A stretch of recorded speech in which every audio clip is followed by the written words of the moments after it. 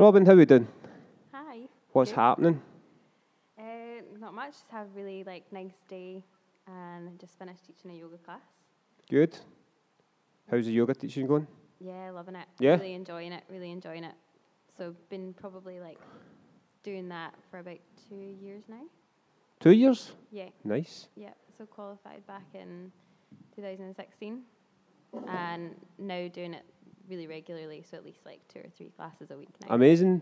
We will get on to yoga very Yes. soon, and I've actually got quite a few questions for you as well from some folk. So I hope you're ready for that. I've not prepped you for Oh, that. yeah. I've not told you about them, so we'll see No how they go. pressure. So yeah, just basically, first of all, thanks so much for coming on and having a chat. And yeah, just basically tell everybody who you are and what you do. Okay. So I'm a yoga teacher, obviously. Yep, So I'm Robyn. Robyn does yoga. that's the one. On Yeah, Instagram. plug myself on Well, Instagram. that's it. I write a blog as well. I used to work in social media, used to work in retail, but kind of have always loved yoga my whole life. So decided a couple of years ago that I would decide to do that as almost like a sideline, but you never know. It's always going to be a part of my life. So Definitely. it could definitely shape my career. But I just love teaching people. Cool. So, I mean, the first thing I was going to ask you anyway, you are Robyn does yoga, so that is the first thing we're going to talk about. Yeah. It's obviously a big passion of yours. So, yeah, how did you get into yoga? First of all, going and doing yoga, and then how did it lead into teaching? So probably I was about 16 years old, I think. So I was in school doing exams and stuff. I was really struggling with anxiety, stress, not necessarily school related, but obviously school pressures and stuff like that. Yep. Was having a lot of mental health issues, which I'm sure you'll ask me about. Yeah, of course. But that kind of drew me towards finding something that could keep me, that I could find some sort of meditation out of. Amazing. So I was scared to go to classes. I couldn't dream, and anyone that knows me now would laugh when I say that. I wouldn't have dreamt of going into a gym or a studio or anything. So I found yoga with Adrian, or there was this yoga teacher called Tara Stiles, I think her name was. Yeah. So it was YouTube videos, just doing 15-minute, 20-minute yoga tutorials online in my bedroom. Couldn't hold a downward facing dog to save myself. I was terrible at start somewhere. it. Exactly. And I think I just sort of fell in love with the fact that I could take 15 minutes away from life and the worries that were going on in my head, because when you're trying to do a complicated pose, even though it's not really that complicated on the outside, you're holding your body up, you're using muscles, Yeah. you're trying to sort of contort your body. You don't think about anything else, and you also focus on your breath, and you have the really relaxing voice of whoever's on the other end of the screen. Yeah. And I think that really appealed to me. And eventually, I sort of worked up the courage to go to a studio. I'll give them a little plug as well. Infinity.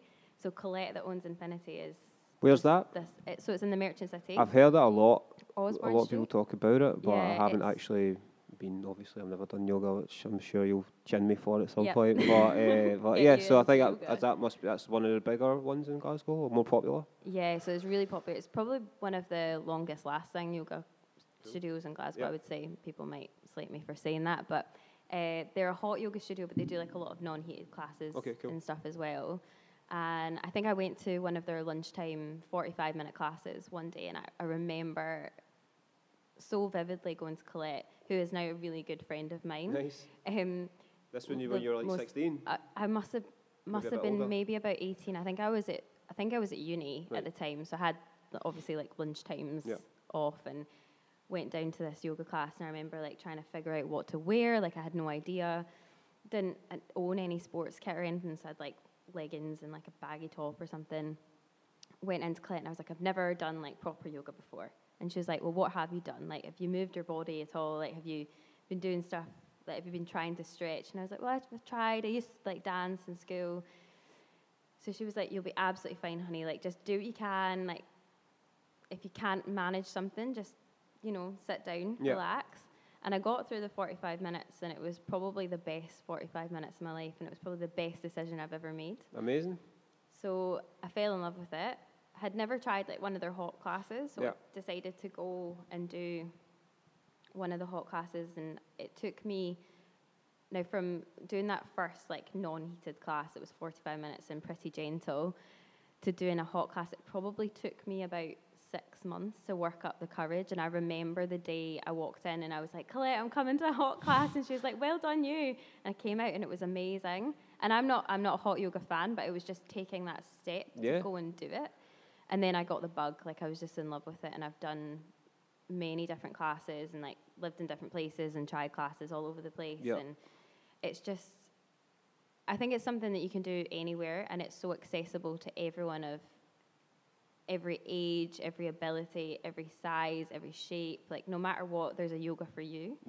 And it's so much more about mentally escaping as it is about physically using your body. And that's amazing. what I love about it. That's great. Like, obviously leads on to the next thing about teaching. So 2 years ago, Yes. I think I actually remember we met up for a coffee. Because I was talking to you about blogging, which I still haven't done. That's not my fault. No. The guy doing my website is at it. I'm still waiting on this website. Still waiting like 2 years later. But yeah, so that was your... Hope he doesn't listen to your podcast. Oh, it's fine. He's like my best mate. So I've been on him for the last fucking 4 years about this. And it'll be up one day soon. He promises me. But yeah, I remember that day, and you were talking about it then. You were like scared about, you know, I don't know if I should do it or not. Yeah, because obviously you did. I hadn't done it. You hadn't done it? No, I hadn't. Oh, I remember that. You were pretty. I think you were pretty like. And I know you wanted to do it, but I think you were just possibly scared of the process or whatever it was. But yeah, because I think there's like so many different ways you can do it, and I did it probably the most complex way, where I went down to London and did it, and I always had a fascination with London anyway. You went for your course there? So I did my course. Was that like 2 weeks or something? So I did it for a month, and then went back for like 2 or 3 weekends. So it was like a lot of traveling up and down, and I spent so much money. Like it was ridiculous. I don't even know. I must have like piled up all of my salary and just put it all into that.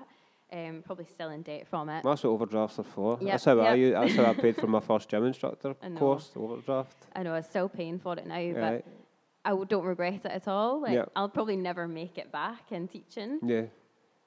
But yeah, like, I remember that now that you've reminded me, and that I was so scared, because everyone said to me, "Oh, it'll be great. Like you'll be so good at it." And I think compared to myself now, I look back and I think I didn't know my own voice. Like I didn't know what I was capable of. And then I remember after the process, like the teacher training course, halfway through it, I had like a bit of an epiphany moment where I thought, "Oh, I can do this. Like I actually can do this, and I have a voice to speak with." Because I think that was always a fear of mine, is I used to hold back on things, even though I'm like a chatty person.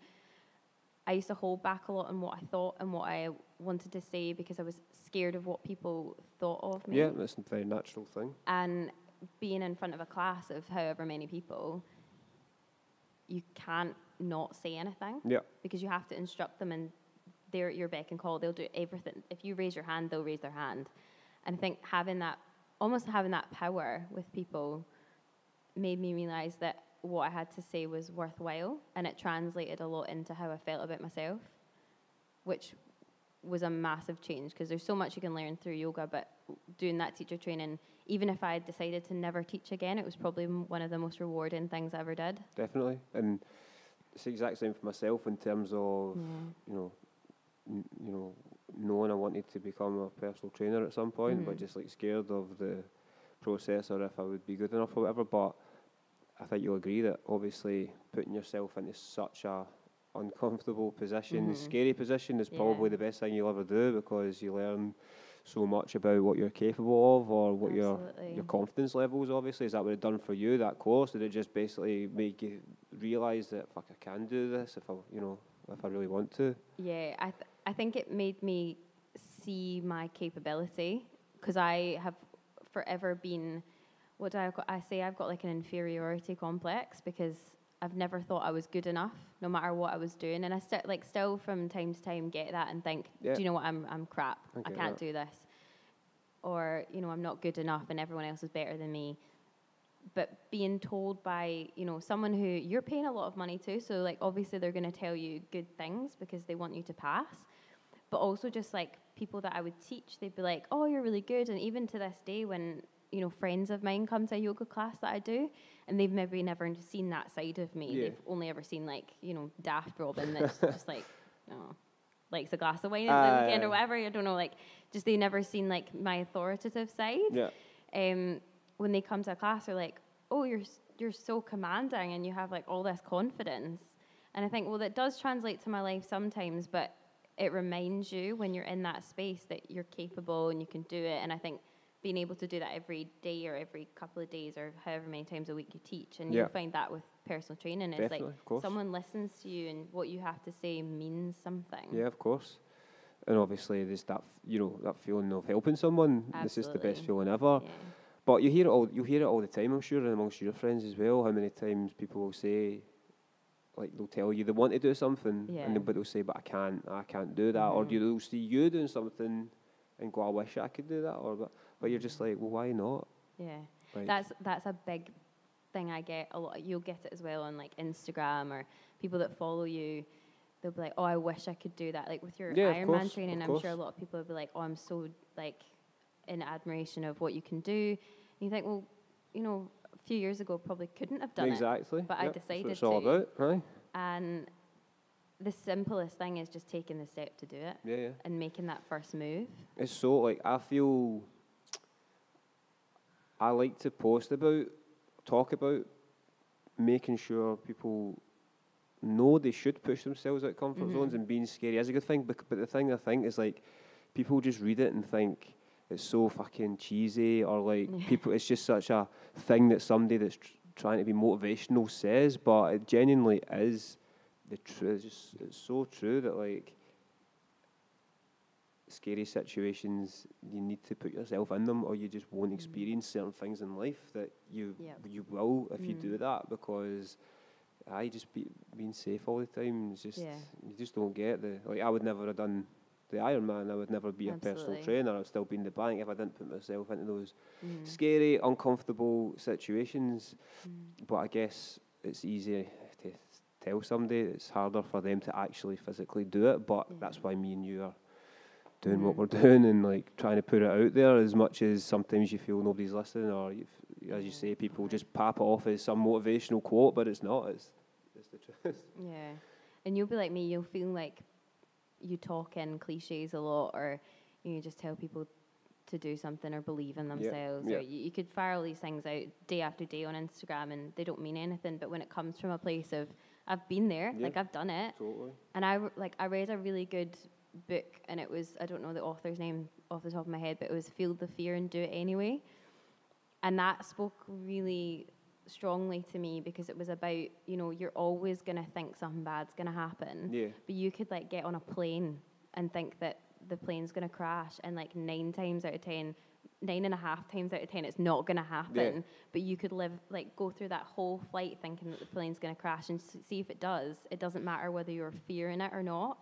And I think, like, if you fear everything all the time, you'll never do it, and eventually you'll stop getting on the plane and stop doing something that you want to do. Exactly. Purely because you're scared. And just essentially holding yourself back from your own capabilities, or what your true potential is, and missing out on stuff, I guess, isn't it? Yeah. I was going to ask you some questions at the end.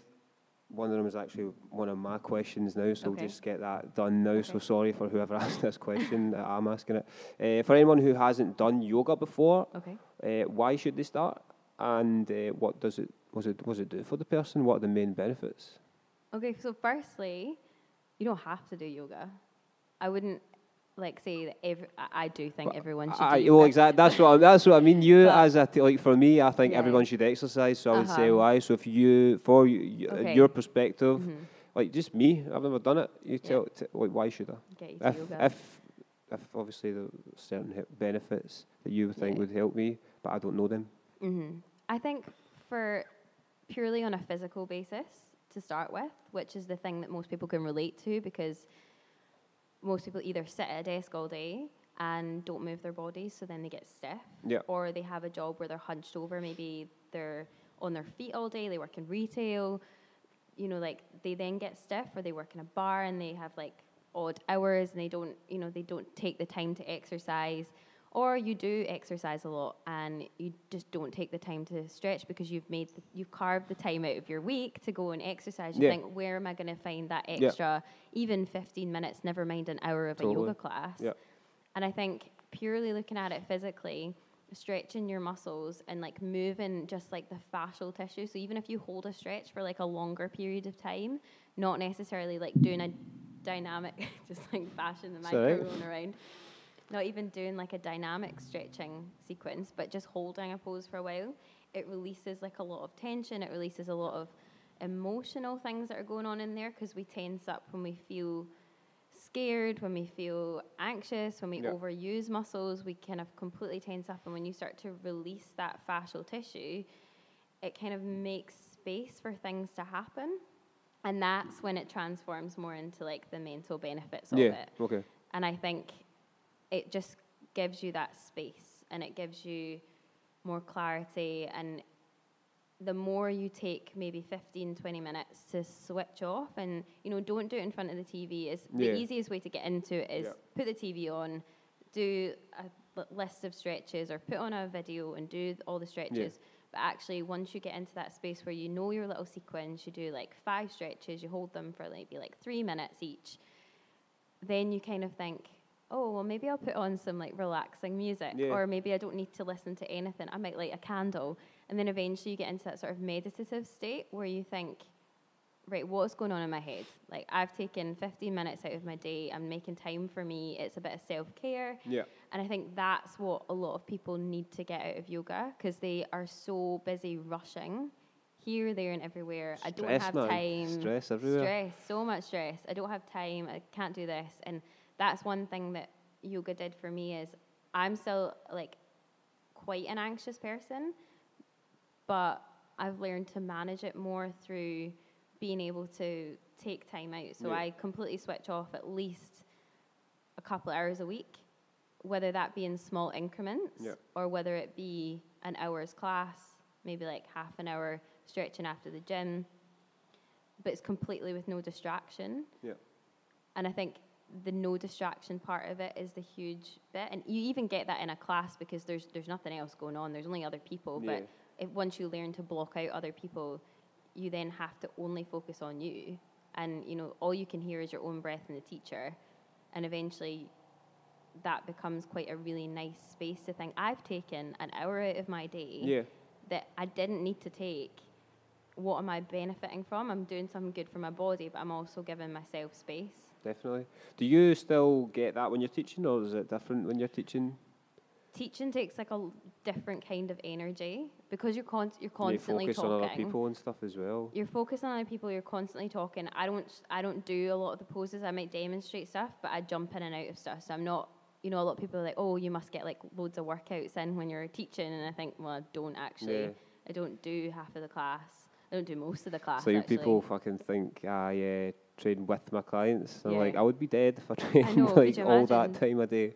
I wouldn't be able to stand up. But so it must be. So it's a bit different when you're teaching. So you need to make your own time out with your classes and all that to do it for you as well. So I do it for myself, and a lot of people think that you must do, because I know a lot of yoga teachers. I think I am quite different from some yoga teachers that do have like a daily practice that they maybe get up at like 6 a.m. do an hour's vinyasa practice or whatever their class, their own practice is, and what they're doing themselves.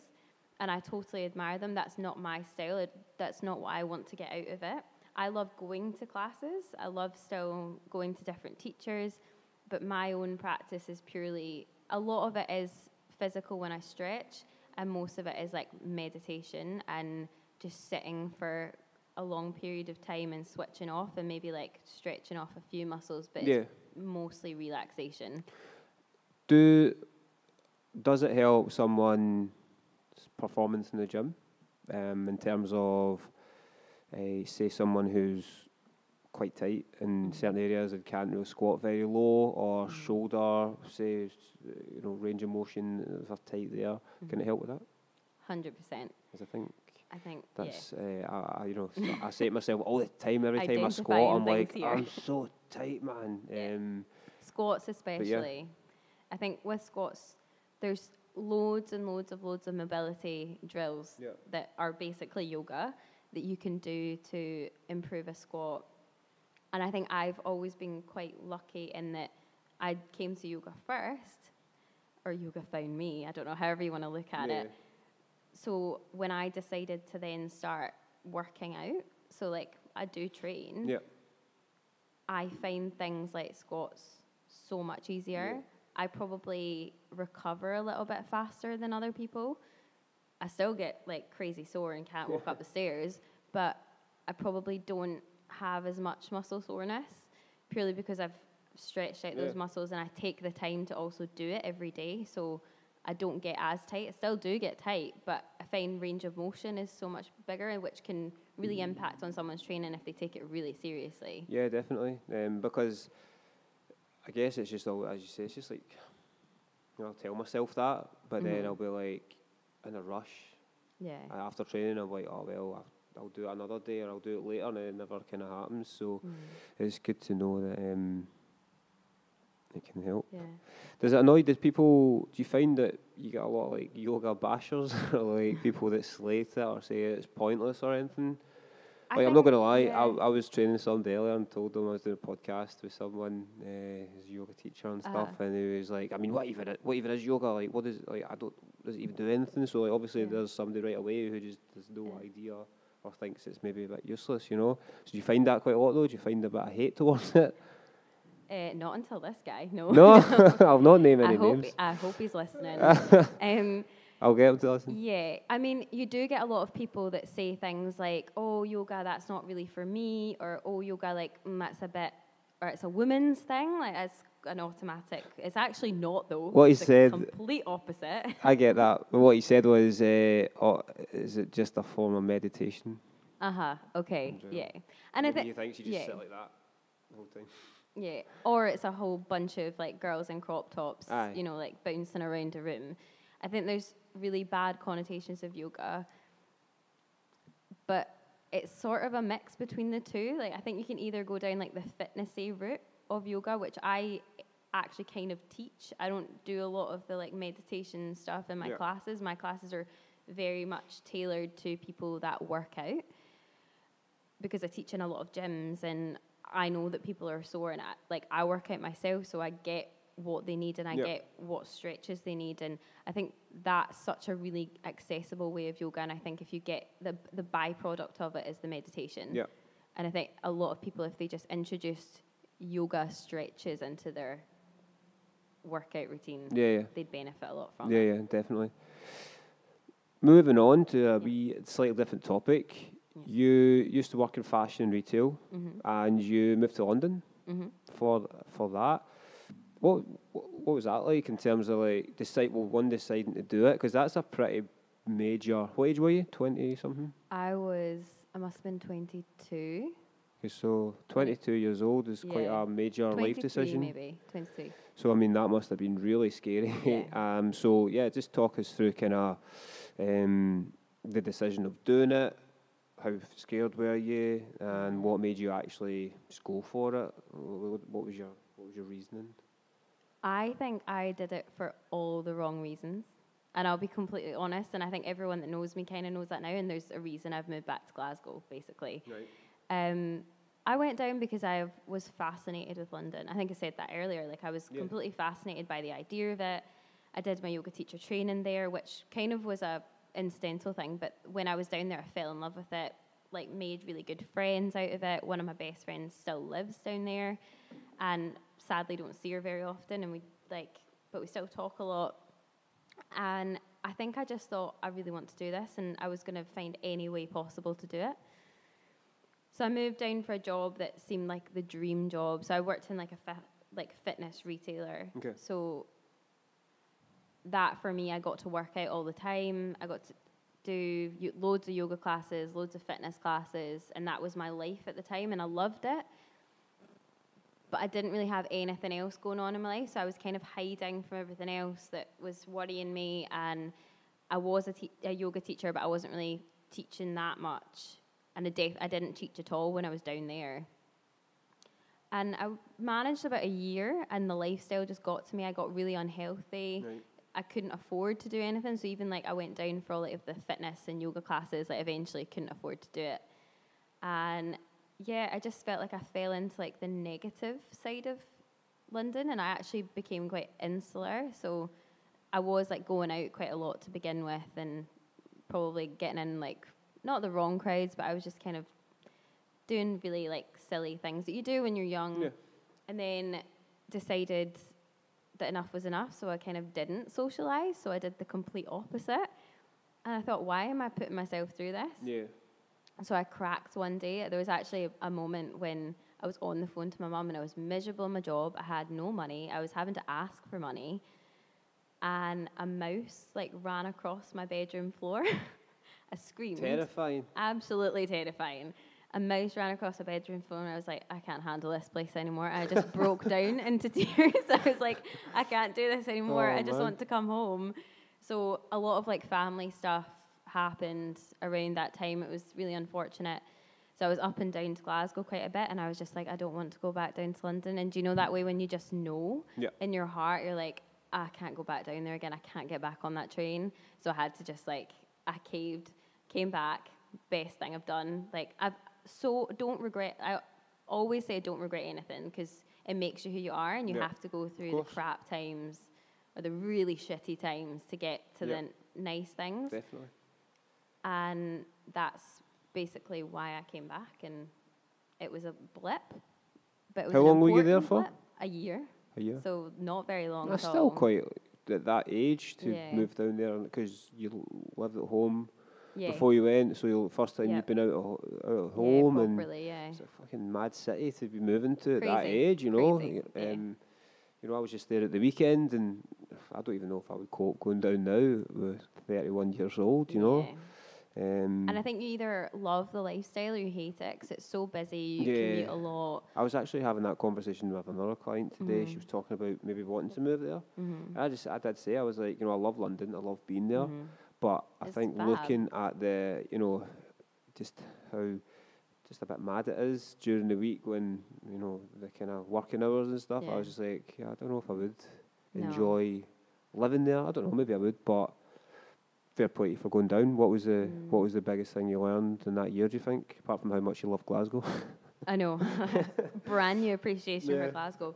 I think I learned a lot about my personality and like how I do run away from things a lot. So I have this like coping mechanism through everything I do, from like relationships to family to everything. Like it's safer to run away from it, like work, everything.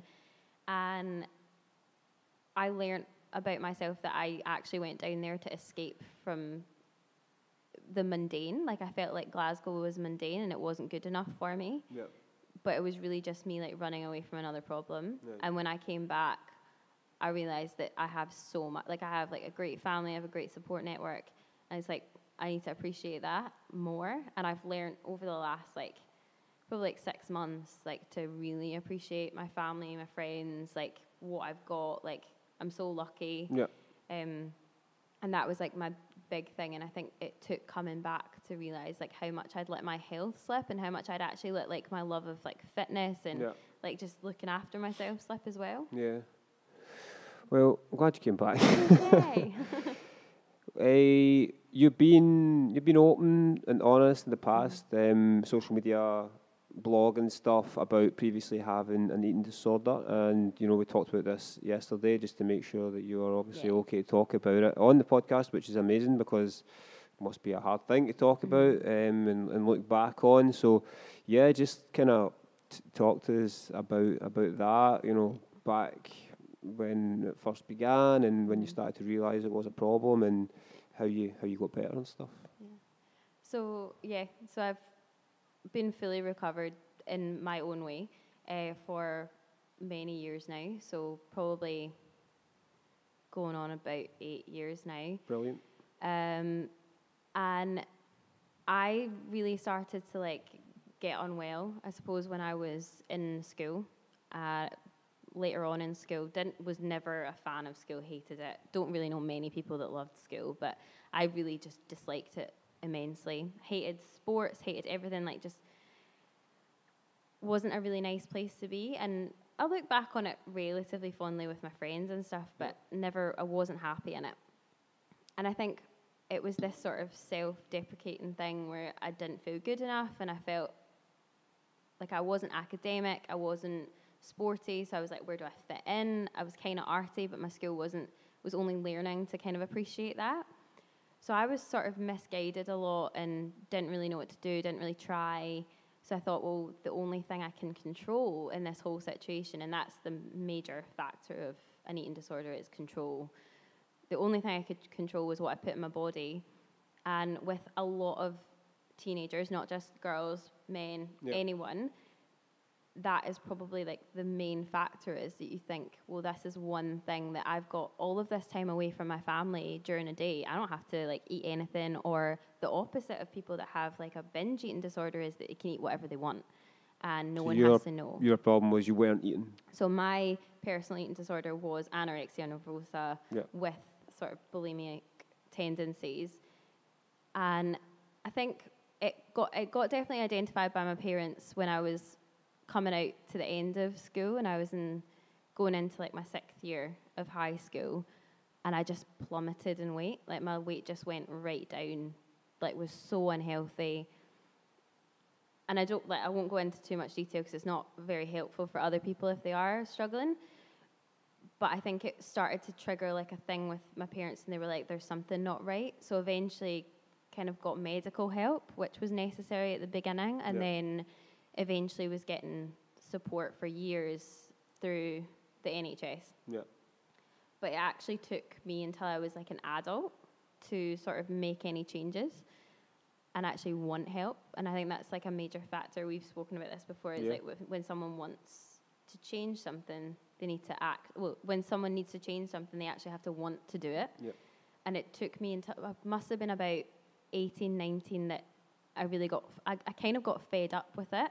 I got fed up of not being able to eat what I want or like do things, because it stopped me from going out. It stopped me from being a normal teenager. Did you just feel you couldn't be around people, or like you're just in, like how you looked, or how you felt? Or? I didn't have the same desires as other people because I didn't want to put things in my body that I had no control over. So then I was scared to be in a situation where I was out of control. So it made me quite insular, didn't do as much, didn't socialise as much. And I think eventually I got really fed up and wanted to change something. So I started to educate myself about, and my problem was kind of stemmed out of anxiety more than anything. So it was like a kind of social anxiety thing that drove me to sort of manifest this eating disorder, which is hilarious now because I'm not in any way anxious about social situations, but I think you have to learn that was your trigger. Of course. And that's how it manifested.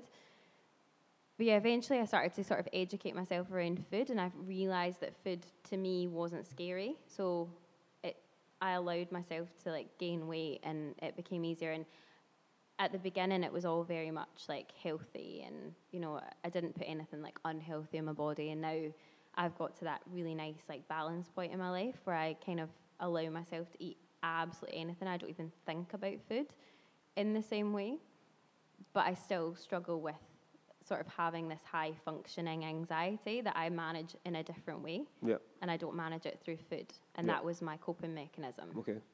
That's great. So would you say that you have a better relationship with food now, or like a really good relationship with food? I think I've personally, and everyone around me, I've completely healed my relationship with food. I love food. I don't overthink about it, and I don't not think about it. I love eating out. I love cooking. Like I love going out for meals with people. I love, you just told me you're doing a cooking course, so it's fucking class, man. So like, so good. It's complete 180 on my attitude towards food. But I think that's because I realised that food wasn't my issue. Right. And with most people with an eating disorder, it's nothing to do with food. And some people's eating disorders aren't food-based, they're exercise-based. Yeah. That triggered a bit with me probably when I was with the fitness company that I worked for, in that my food was fine. Like, I didn't think about food, and I was like in my 20s and wasn't thinking about food, but then I was exercising excessively. Like, I didn't go out because I went to the gym all the time, and there's a balance that you can strike where you still see your friends and you still do things. Yeah.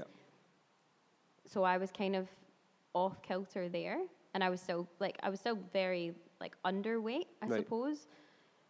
Whereas now, like, I'm totally healthy weight. Weight's not really a big issue with it. Like, you can be any weight and be healthy and unhealthy. It just depends on your body shape. Yeah, of course. But it's what your attitude towards it is. And I think if you fill a gap with something as equally unhealthy, like a behaviour that's equally unhealthy, it's still an issue. So it's finding where you can have like a full spectrum of things that you do, and that none of them kind of overtake the other.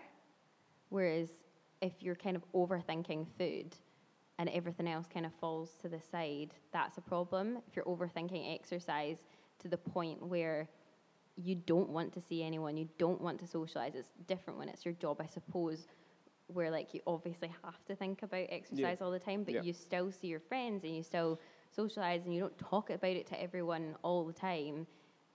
That's a healthy balance. Yeah. And it's the same with anything like alcohol, drugs, you know, like if something is all consuming, it becomes a problem. But if you can strike a balance where everything's kind of on an equilibrium, then that's when you know you've kind of started to make some positive changes. Yeah, definitely. So just kind of like processing what you were saying, and I've maybe picked up a bit wrong, but did you mean that like you sorted your relationship with food, but then your mental health took a dip because that was the main problem, or was it, have I picked that up wrong? Or no, you're probably right, because I obviously still had like massive anxiety issues, and my mental health was very much in decline when I was very underweight and like at my worst unwell. But that's all kind of masked because you don't think about anything else and you don't have the cognitive ability to. Yeah. Or you're just all consumed by it. So when all these feelings start to surface, when you become a little bit healthier, you just start to like try and focus on other things. Yeah. Your mind races, and like personally, I found that I had all of these feelings that I'd never really dealt with before, that were backdated from when all of this started. Yeah. It took me so long to kind of get back on to a place where I could like deal with them all. So like I went to therapy for a bit, and then eventually found like yoga really helped with that for me. Just like having an outlet of something that you can sort of process your thoughts, and like being able to talk to people as well. Like I have like a best friend who has like had a similar sort of background, but not the same problem as me. But we both kind of are able to have like this safe space where we talk to each other about things that are going on in our head. And it's quite nice to have someone like that you can sort of process it. And then also the blog. So I wrote a lot about my issues, and I wrote a lot about how I was feeling, and like used it as a kind of outlet. And it's all kind of changed over the years, but initially it was all very much me just trying to cope with stuff that was going on in my head and make sense of it. Did it help? It definitely, for me it did, because I like to talk as much as I like to write. So I like to write everything down and process it and edit it and figure out what I'm actually thinking. And I think I used to write diaries and stuff as well, like just like loads of coping strategies that you need to be able to process what's going on in your head. And I think with anyone with any kind of anxiety, depression, like being able to have an outlet of some kind is so useful. Yeah, definitely.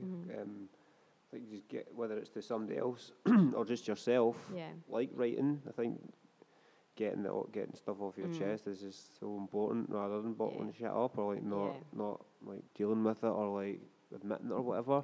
Which is obviously hard, but something I was alcohol free for 6 years in May, so I'd done a podcast about that, and as I was sitting talking about it, I actually just felt like a mad kind of release almost, because I'd maybe been talking about stuff I hadn't talked about in a while, and there's obviously like things that you do kind of block out in terms of like don't think about it and stuff. But when you do talk about it, you realise like how far you've came, or like where you used to be, and it's important to realise that. So yeah, I just think that obviously getting stuff like off your chest. Even you sitting here talking this right now, you might listen to this podcast back and think, fuck, like that was good to get that out or talk about it. But the fact you are talking about it is so good, because like, as I said, some of the podcasts that I've done, I've found like quite difficult at points, or I've thought to myself, is it too much?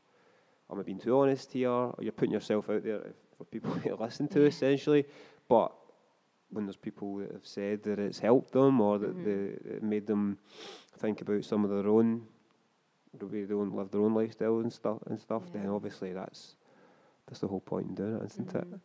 I know. I think like sometimes I used to worry that I shared too much, especially like on the internet, like with my like Instagram and blog, and eventually I started to not feel bad about it, because it was such a good way for me to cope.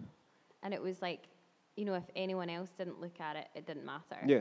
But because I shared it, it was for me. And I don't like, it was just this great way, it's just this great outlet. And I think the internet has changed so massively since I started doing it. It was like years and years and years ago. But for me, it's always just been a safe space. It's never, as long as it helps one person. It doesn't even have to, but if it does help one person, it's a massive. And I'm sure you've had people contact you regarding your blog or something, or a social media post, or comments on your social media posts that have obviously reiterated that actually happens, which is an amazing thing. So I think about that as well. I think about, because obviously I deal with clients, I want to talk about them a lot. I want to share their progress. I want to talk about training. I want to talk about nutrition. And I'll maybe not post about my own journey for maybe like months, but then I'll probably have done that on purpose, because I might not have posted about myself a couple of months ago or a month ago, but then I'll make a post and like someone says how inspiring that is, or how much that's helped. So really, I'm not doing it because of other people sometimes. Like, oh, they'll think I've posted about myself again, or was talking about drinking again. But really, when people are getting something from that, I really shouldn't care about that.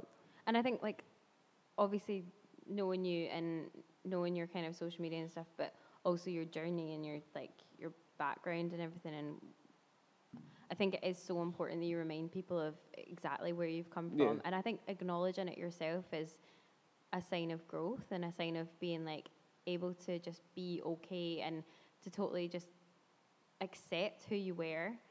And that's not you, because it still always will be a part of you.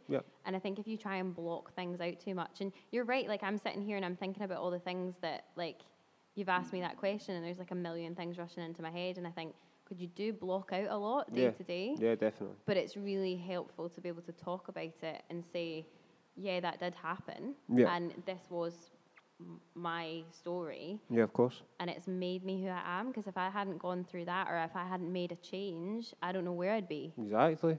But also, like, as you actually said it before, like, no matter how much, like, I maybe look back and actually want to just disappear into a hole or burst out crying or cringe at some of my past behaviour or some of the regrets I have, I wouldn't be sitting here talking to you right now if that didn't happen. If I had just been fucking all right and coasted through my fucking early 20s and, you know, just stayed in the job I was in at the time, I wouldn't be here, I wouldn't be doing this, and I'm glad I'm here doing this. So all that stuff that I don't like about myself, at least I made it through that, and it's made me this kind of strong, determined person that I am today, and I'm, like, actually thankful for that, because I'd rather be here doing this and doing Ironman and you know, helping other people rather than doing a job I didn't actually like, just to fucking get a salary or something like that, you know. I think I heard you speak in one of your I think it was your 6-year podcast, where you talked about fate, and you didn't know if you believed in fate or not, but there's something happens that you're like, okay, is there a reason that happened? Because, and then it kind of, it puts you at a crossroads sometimes. There's usually like a pinnacle moment of something that happens that takes you one way or the other, and it's not always a good thing, it's not always a bad thing, but you think, what's triggered that? Like what? And it always just makes me curious to think. Well, I remember something happened. Like I had like a really sad tragedy in my family, and that was like right when I was kind of. It sounds daft, but I was kind of in that mind of, should I bother recovering, or can I just be unwell for the rest of my life? Because it's weirdly, it sounds really strange, but it was easier. Of course it's easier. Of course it is. It's so hard to make a change, and that thing happened that changed our whole family.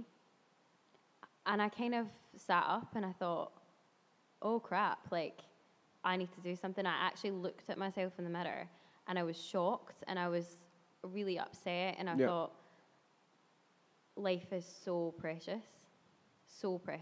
And I thought, I can't live the life that I've lived for the last how many years and just think, this is it.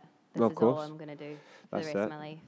Totally. And it's obviously sad that it's taken something like that for us to think like that, but, you know, it has. And something like that is, you know, somebody's going to go one of two ways. And that's what I was talking about, fate, because I'd fucking stopped drinking for 2 months when that happened, and I lost my dad. And if I hadn't, you know, I would have been, it was a Saturday, it was like 4 o'clock in the afternoon, I would have probably been drunk when I found out. So fuck knows what would have happened. So it's something made me stop drinking in May and not after that. And then because I had stopped, I took that right path. And that, as you say, it would be so much easier just to say fuck it and get steaming. I think it shows like a strength of character that's not even accessible at times. Like, there's something that's like built within you that you have to like, that has to be triggered at a time when you don't even think it's going to happen.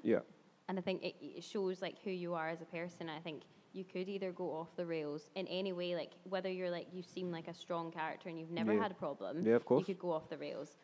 Or you could just manage it and think, no, I'm going to make a good situation out of something. Definitely.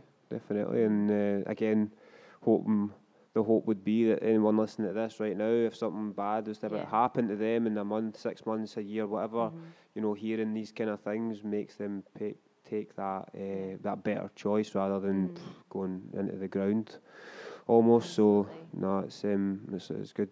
It's good that you've been willing to talk about that stuff, man. It's epic.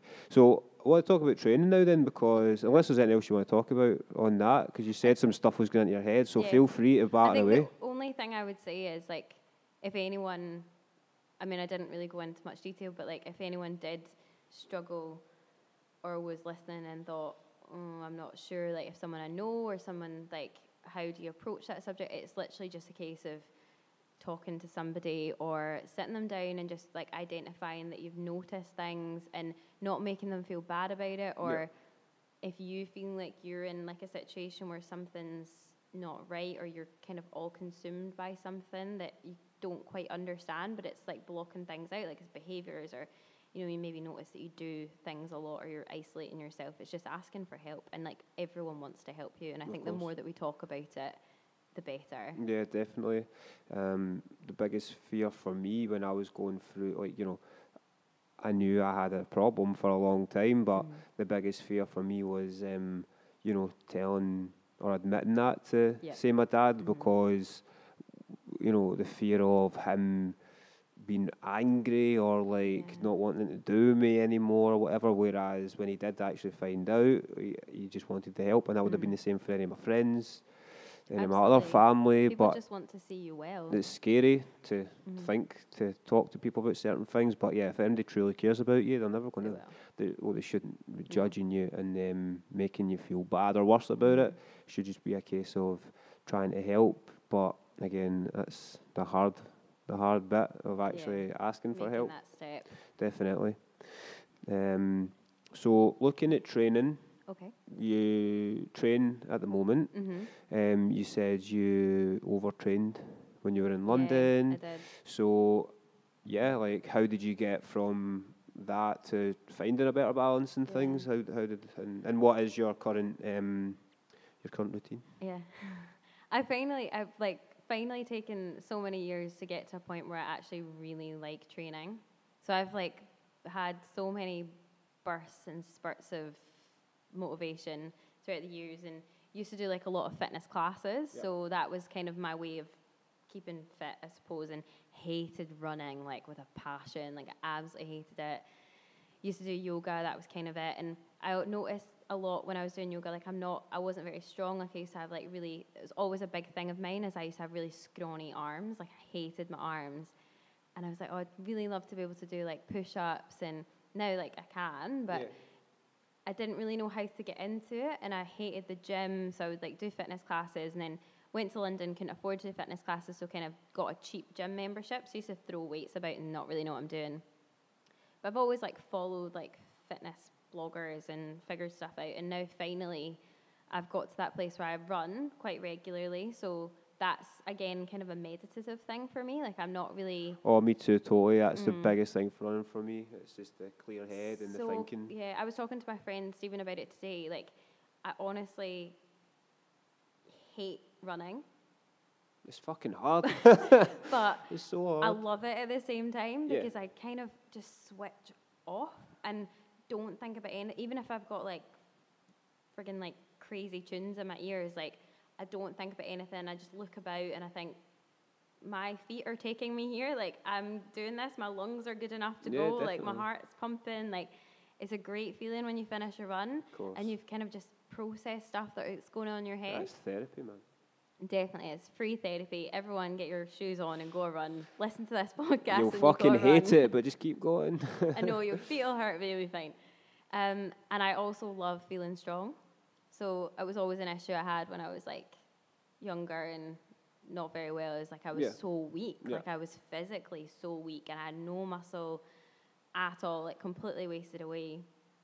It's taken such a long time. Like even past recovery, like you can put on weight, but you're not gonna put on muscle. Like you're just gonna put on weight. Yeah.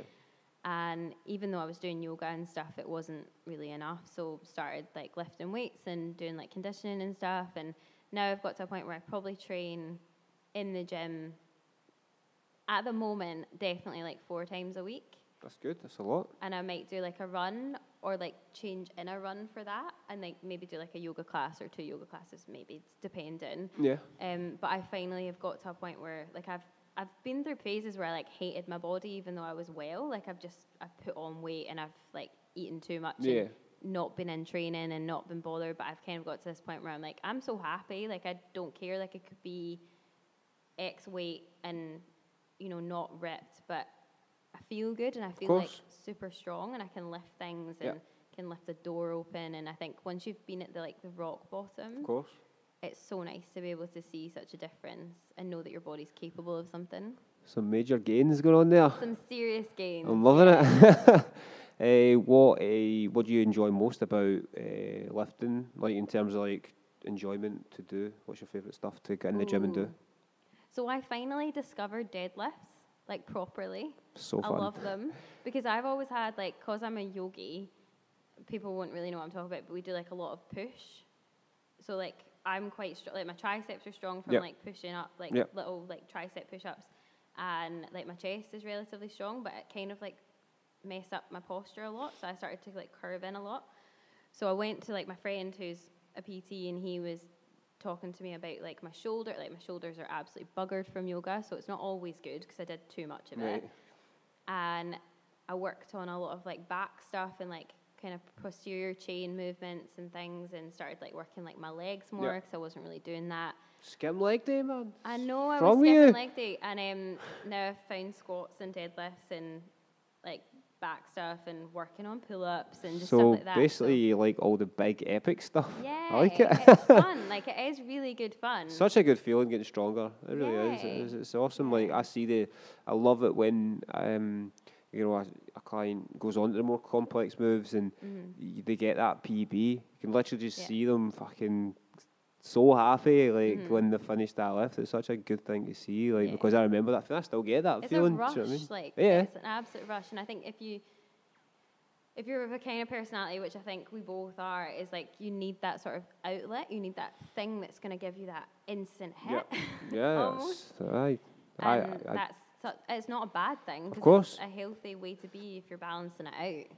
Yeah, totally. And again, like, people say to me a lot, because I do a lot of training, right? But that's just because it's who I am, and it replaces the void that drinking gave me, and you know, I'll let deal with it, as I say, it's like my therapy, you know.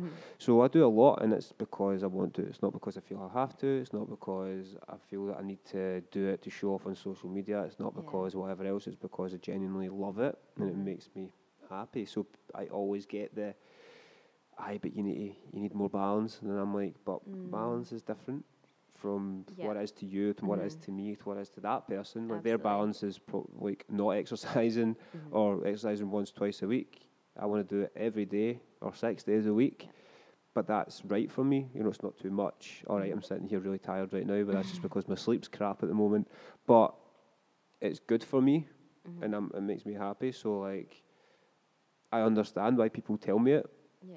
But yeah, it's definitely balance is not the same for everyone, I guess, and especially when, you know, you're, as I say, it's like filling a void of something. Like, you know, I do need it, and I do need it regularly in my life. And if I go too long without it, I do get a bit kind of like, like I need to go if I'm on holiday or something. Like I need to work out, whatever. But don't get me wrong, I see.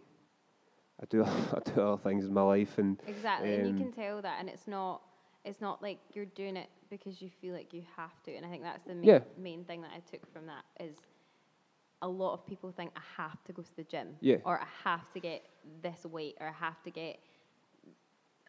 have to look a certain way for my beach holiday that I'm gonna then just sit on the beach the whole time and, you know, drink pina coladas or whatever. Like I think that's not, to me, like the reason for doing it. I think like I do it purely because I actually really get a good feeling from it, and it doesn't have to be a certain thing. Like I don't have to be in the gym lifting like every day or every like 4 days a week. Like if I can only get access to my trainers and the outside world, I'll go a run, or if I can just do some yoga, I'll do that.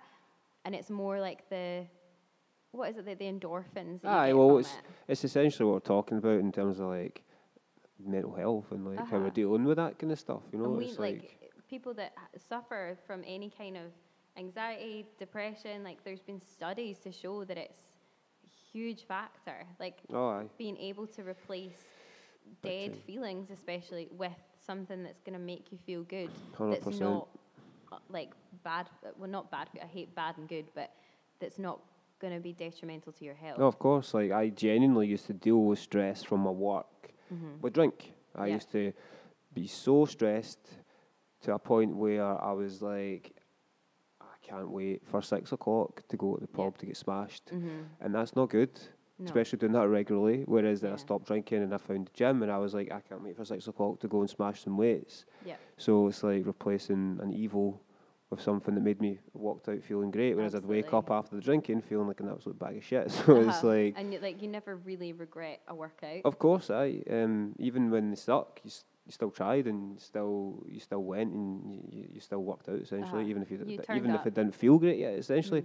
But like I've had so many clients who have came to me, and you know, one of the reasons they have started is because they're dealing with depression or bad mental health, and I've yet to find one that hasn't told me that it's not helped. Or that has told me, right? One that has, I've yet to find one that has told me that hasn't helped, because it's genuinely helped everybody. And does they stick to it? No, people fall back and they don't come back sometimes, and you can tell they fell back into their old habits. But for the ones that do stick it out, what a difference it makes. That's amazing. It makes to their life. And some people have said it's like better than drugs that they take. And for me, it saved my life. Do you know what I mean? If I didn't find it, I exercise, I probably would have ended up drinking again, to be honest. But yeah, no, it's good. Like, you're loving your training again, and enjoying the fact enjoy seeing your runs on social media and how well you've done that. A wee bit better every time. Like, don't ever give yourself a hard time in terms of your time or anything like that, because it's like it's so individual, and you might go out one day and run really fast when you least expect it, and you might go out one day thinking I'm going to smash this and get a shit time, and it just happens. Sleep and food and hydration and all that depending on how it is, affects that. So I just don't keep making yourself a hard time because you didn't get a good 5K time, all right? Yeah, I've got some questions. Like, Okay. I can't remember them all. So in fact, the first one was why or what's the difference between yoga and hot yoga? Okay, so both are yoga. The just normal like vinyasa, hatha. Vin water? Never heard it. Vinyasa is basically just your movements between postures. So it means that you dynamically flow between postures. Okay. So all yoga is pretty much the same basis without going too deep into it. But hot yoga is just basically done in a hot room. And you probably do less in hot yoga. I know hot yoga teachers that are going to hate me for saying that. I think it's a lot simpler to get into because you can't physically do as much when it's scorching heat. So you kind of move around less, but you kind of hold postures. And personally advocate for someone that's never done yoga, don't go to a hot yoga class. You might want to get into it. I don't see many benefits to it, but that's probably the same as your clients saying that they don't understand yoga. So yeah, okay. I think everyone's got their own thing. Okay, cool. That was Kirsty asked that. Okay. And Siobhan is asked, how many times should you do yoga in a week? I mean, No, I know there's probably on- not a right or wrong answer. It's like there's- exercising, isn't it? But Uh-huh, what would it's you like recommend? How many times do you exercise? I think she's depending- asking, she trains. Okay. So maybe 3-4 times a week. So on top One- of that, one class a week would do, Yeah. probably. 2 classes Cool. would be great. but awesome. Depends on your time. Nice one. Should it be done prior or post to lifting weights? Probably before. Yeah. Yes. I would I actually say have some clients that have came straight from yoga because there's Yes. yoga the Pentagon, there's Next yoga to- down yeah, the yeah. stairs, Mhm. or they're going to yoga. So yeah, both are good. Both yeah. are good. But I think if you're going to stretch before you lift, you're going to get more range of motion and depth, and you'll probably feel Yeah. more in the zone. Okay. Cool. What's the hardest move you can do? I don't know anymore. There's one, right, you'll need to Google it. Right. There's one called Bird of Paradise. I can do that. But I'm intrigued. yeah. It's basically where you're standing on one leg and you've got your arm wrapped around your other leg and your foot's in the air. But it sounds really complicated. I can do that one on a good day. Oh, I'm just getting loads of tropical birds here. I'll find it later. So I just look like a flamingo when I'm doing it. Aye. Do you need to be super flexible? I'm assuming No. you get more flexible as you do it. Yes. Yeah. But don't go in thinking that you're going to become a yoga superstar. Like, it'll Why take a not? long time. Impatience, man. Yeah. Impatience. Patience. Awesome. Thanks for those amazing answers. Thanks for the question. No problem. I got quite a few there. That's cool. Blog. Yes. How long have you been doing it for? Is it bad? I can't remember. On and off, maybe 7 years, I want to say. Long time. Yay. Where can people find it? So it's on my Instagram bio at Robyn Does Yoga. But it's also called like Eatings and Thinkings. It's just a WordPress blog. Like it's not, I don't have put any money behind it at all. Like it's literally just a place for me to write rubbish about my life and my thoughts and everything. Do you have any goals for it in terms of like progressing it, or are you just happy for it to be what it is in terms of writing down thoughts, feelings, and hoping people read it? Yeah, I think for me, I love writing a lot. Yep. And it's working out what kind of writer I am. So I'm not trained in any way in writing, but I love... You're very good at it. Thank you. No, I genuinely mean that, because obviously I've read your blogs, and you helped me that time when I sent you mine over, and you kind of reworded it, and it was much better after you fucking done it. So Thanks. no, you're dead good at it. Yeah, I love writing. And I love like talking about topical things, I suppose, as well as speaking about mental health issues and relationships, and like do a lot about like being single or like in a relationship or whatever, stuff like that comes up, and things like that can affect you, and why it's good to, a big one that I did recently was having like 26 goals because I just turned 26. I was honestly going to say, I read your last blog and you saw the 26 stuff. I was going to ask, how's that going? It's a bit stunted. Still got 25 to do. I went to like one of the restaurants on my list. Nice. And the last one, like the second blog after that blog was about like being single and how like I accepted all of that. And God, I'm starting to talk about relationships now, but no, it was all about accepting being like alone, like being okay with like being on your own, and whether like that's not always going to be the case, hopefully, but you're still very young. Yeah, and also just like people being, that was my last one, my 26th one, which I felt like I could score off because I'm like, do you know what, I'm like totally happy where I am no matter what my situation. So there's a few ones in there that I'm kind of working on, and one of them is writing more and doing more and like potentially getting published somewhere, even like, I don't know, the smallest publication. So if there's anyone out listening that wants to publish me, that'd be great. Of course. Yeah. Oh, that's cool though. Keep it up. Like, it's like me doing these podcasts. You know, you just never know who's listening. Yeah, man, you just never know who's listening. Sometimes I'm like sitting, you know, when I'm doing them on my own, I plan them for a Sunday. Because Sunday's like a day off, so I've got a bit more time to just kind of plan it out and do it. But sometimes I'm sitting there on a Sunday and just like, I'm like, fucking, just can't be bothered doing this tonight. Wait till next week, but then I do it and I'm like, why did I wait about, man? I enjoyed doing that. It was good. And people are listening. Might not be the biggest fan base in the world, you know. Might not be hitting the charts on iTunes, but people are listening, and that's the main thing. I think we're getting to the end there, aye. There's any opportunity for you to talk about anything else you want to talk about? Any questions for me? Anything? Oh, I should have before got we people go? to ask me questions. There would have been none. Aye, anything at all? When are you coming to yoga? Oh God, I knew this was coming. I will definitely do it. Where are we? July, so we're halfway through the year. I will do yoga class this year. One yoga class this year? No, I mean like I'll start.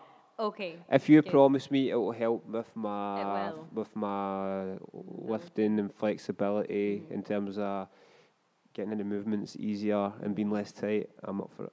Okay. So yeah, on that note then, like where do you teach? Where can people go to your classes? So I know. Okay, yeah. So this is for Scott. No, I teach at a gym up in Port Douglas called Everyday Athletes. So they do everything from like Muay Thai. So where did I go there for physio and I work here and you train? Well, the physio room I do the yoga in, like the big room. So I do that class on a Wednesday morning at 7 a.m. and I teach in my friend's gym, which is the Fit Principle, which is actually in this building. Right above me? Yeah. So I teach here on a Thursday night. So those are like my permanent classes. And Thursday at 7. 7. And then at 7 p.m. And I teach at Infinity, which is the yoga studio that I was talking about right at the beginning that kind of got me into yoga. I teach a lot of like non-heated classes like randomly. So I post every week. I post like the classes I'm doing for the week. So sometimes I update it if I've like got a random like cover class or something. But most classes, like the Fit Principle one and the Infinity ones, are totally like anyone can come. Okay, cool. Yeah. And I saw you were working at Future Fitness with Alana. Oh my goodness, yes, that so just happened and I totally forgot about that one. Oh, you enjoyed it that much? You forgot, did you? Aye. Alana's going to hate me. So what's happening there? Yeah, so we're doing a little mashup of boot camp and yoga. So it's going to be working on the format of 30 minutes of boot camp, 30 minutes of yoga after. When's that? So that's on a Wednesday night at 7:30. Right, I live Southside. You're going to come to that one. I will come to that, given that my Wednesday 7 o'clock cancels. Okay. one if week. You're listening. If I'm free, I'm coming to that. Okay, amazing. Promise. Because that'd be cool. Sounds good. Sounds really good. Sorry, Lana. It's a new thing. It's fine. Like, she'll understand. Just So very last one, goals for the future. What have you got? Have you got big plans coming up? Or are you just basically focusing on your yoga? What's happening? So I do have plans. There's a lot of plans that I'm going to choose not to put out on the internet. Oh shit, I hope I didn't no, reveal anything unnecessary I earlier. don't think anyone would have caught on. You're fine. So yeah, I'm like planning on doing something quite exciting, bit of a career change, but that'll do. And yeah, just teach as much as possible. If anyone like comes to me for yoga advice, write as much as I can. Just kind of following my own path rather than the 9 to 5, because I've realised it's not for me. Yep. So Sounds good. yeah. I love it. And what's your online where folk can get you? Is your Instagram just basically the best thing? Yeah, at Robyn Does Yoga. You can DM me. My email address is on there. My blog is on there. I have a Facebook page that just kind of posts my blogs and stuff as well. So that's just Robyn Does Yoga. And that's where you can find me. Nice one. Yeah. Well, thank you so much for coming on and having a chat. You. I hope it was okay for you. I hope that was helpful. No, it was amazing. It was amazing. So, yeah, thanks so much.